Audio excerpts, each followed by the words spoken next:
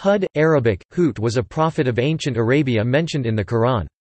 The 11th chapter of the Quran, Hud, is named after him, though the narrative of Hud comprises only a small portion of the chapter. Historical context. Hud has sometimes been identified with Eber, an ancestor of the Israelites who is mentioned in the Old Testament. He is said to have been a subject of a mulk Arabic, Mulk kingdom named after its founder, Ad, a fourth-generation descendant of Noah, his father being Uzi, the son of Aram, who was the son of Shem and a son of Noah. The other tribes claimed to be present at this time in Arabia, were the Thamud, Jurhum, Tazim, Jadis, Amim, Midian, Amalek Imlak, Jassim, Qatan, Banu Yaqtan and others. The Quran gives the location of Ad as being al-Aqaf Arabic, al-Aqaf, the sandy plains, or the wind-curved sand hills. It is believed to have been in the southern part of the Arabian Peninsula, possibly in eastern Yemen and or western Oman. In the 1980s, a settlement was discovered and thought to be Ubar, which is thought to be mentioned in the Quran as Aram.al-Imad Arabic, Aram.al-Ima at Aram of the Pillars, and may have been the capital of Ad. An alternative translation of Aram Dhat al-Imad is Aram of the tent poles, and it is uncertain whether the name identifies a city or a tribe. Narrative in the Quran. This is a brief summary of Hud's narrative, with emphasis on two particular verses. The people of Ad were extremely powerful and wealthy, and they built countless buildings and monuments to show their power. However, the Ad people's wealth ultimately proved to be their failure, as they became arrogant and forsook God and began to adopt idols for worship, including three idols named Samd, Samad and Hara. Hud, even in childhood, remained consistent in prayer to God. It is related through exegesis that Hud's mother, a pious woman who had seen great visions at her son's birth, was the only person who encouraged Hud in his worship. Thus, the Lord raised up Hud as a prophet for the Ad people. When Hud started preaching and invited them to the worship of only the true God, and when he told them to repent for their past sins and ask for mercy and forgiveness, the Ad people began to revile him and wickedly began to mock God's message.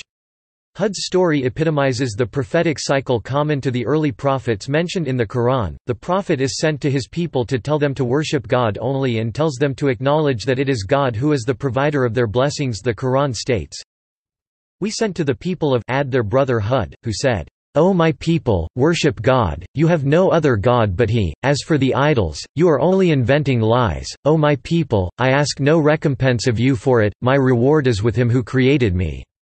Will you not, therefore, understand, O my people, beg your Lord to forgive you, and turn to Him in repentance?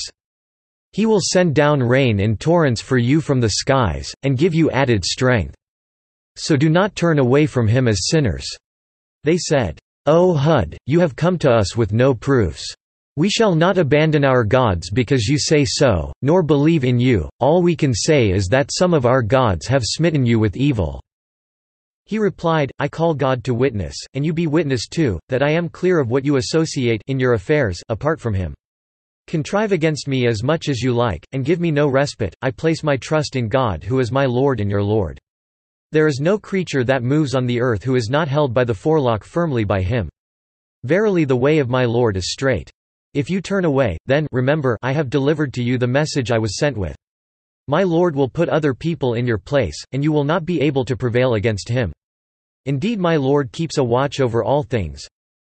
Hud preached to the people of Ad for a long time. The majority of them, however, refused to pay any notice to his teachings, and they kept ignoring and mocking all he said. As their aggression, arrogance and idolatry deepened, God, after plenty of warning, sent a thunderous storm to finish the wicked people of Ad once and for all. The destruction of the Ad is described in the Quran.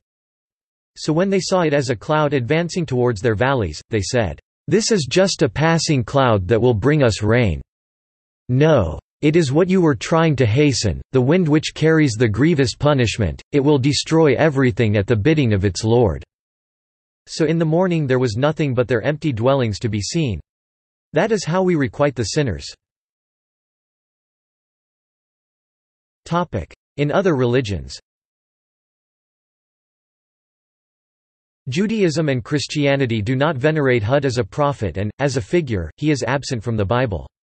However, there are several pre-Quranic references to individuals named Hud or possessing a name which is connected to Hud, as well as references to the people of Ad. The name has been linked to several biblical names.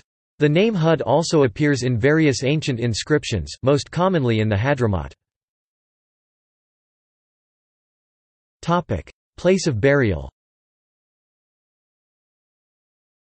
Several sites are revered as the tomb of Hud. The most noted site, Kabr Nabi Hud, is located in the deserted village of the Hadramaut, around 90 miles (140 kilometers) north of Mukalla, and is a place of frequent Muslim pilgrimage. R.B. Sergeant Hud, 129 verified on the spots the facts related by Harawi Ziyarat, 97-220-1, who described, at the gate of the mosque, on the west side, the rock onto which Hud climbed to make the call to prayer, and mentioned, at the bottom of the ravine, the grotto of Balhat. Around the tomb and neighborhood, various ancient ruins and inscriptions have been found. However, as is often the case with the graves of prophets, other locations have been listed. It is said, for instance, that a possible location for his Qabr Arabic, Qbr grave is said to be near the Zamzam well, or in the south wall of the masjid in Damascus. Some scholars have added that the masjid has an inscription stating, Hada Maqam Hud, Arabic, this is the tomb of Hud. Others, however, suggest that this belief is a local tradition spewing from the reverence the locals have for Hud.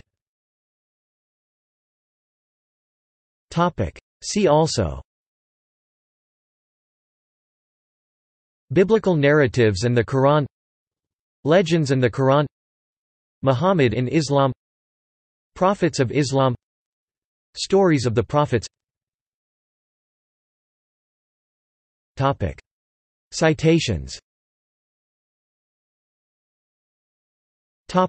Bibliography. References in the Quran.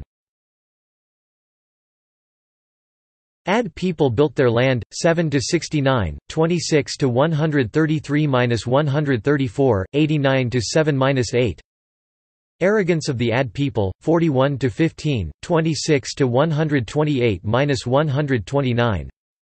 Hud's prophecy, 7–65–72, 1150–57, 2332–26–124–127, 26–131–132, 26–135, 46–21–23.